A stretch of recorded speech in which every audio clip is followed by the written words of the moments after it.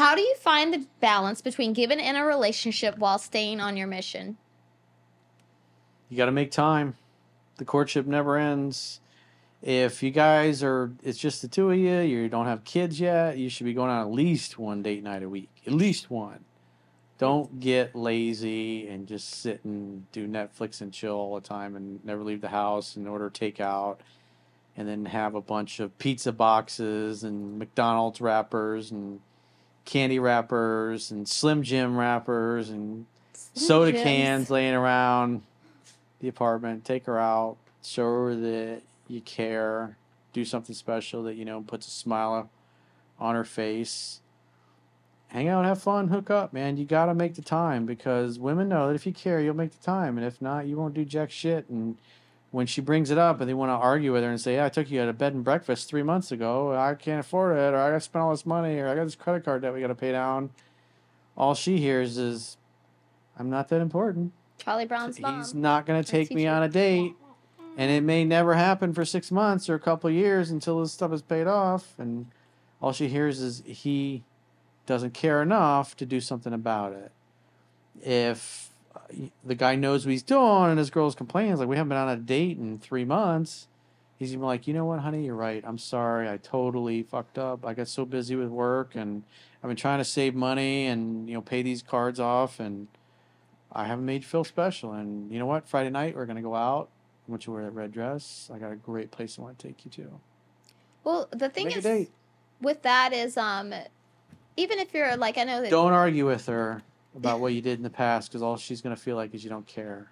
Or she'll keep bringing up more shit from the past. Sorry. Bills and stuff like that, it does put a stress on your relationship. Puts a big strain on it. Huge strain. It does. And like we've talked about in other podcasts that we've done is like, you don't always have to go out and spend money. I mean, you can make something special. Do a picnic. Like, yes, exactly. Some Bud Lights in a picnic basket, boo-boo. Yes, just take her out, like, surprise her when maybe she's, at work and she gets home, or whoever gets home, just surprise her first or whatever. You get off early. Surprise her. And like, hey, we're going here and or like blindfold her, take her to the forest or something like that. Don't murder her. Take her to the forest and leave her. Take her as far as fast Take her to as you Sequoia can. National Park and leave her by the redwood. Seriously though, but take your partner to the park, blindfold them. Park and do something like that, stuff like that. Bike riding. Blindfold them, just leave them with a compass. Make a little dinner.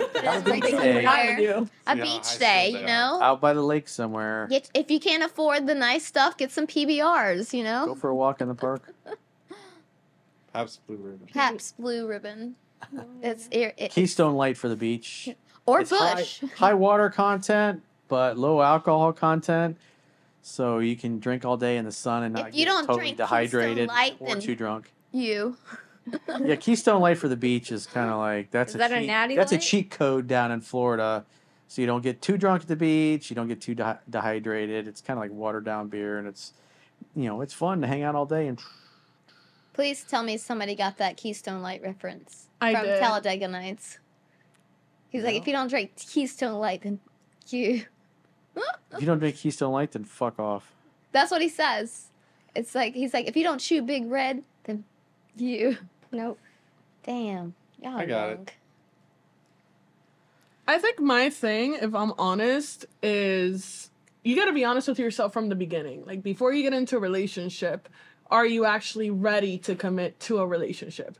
Because last thing you want is to get into a relationship and then maybe 2-3 months down the road, things don't work out. And it's like, granted, you're not necessarily wasting any time, but like, this is someone's emotions we're talking about. You got to be ready, willing, able, and open to a relationship.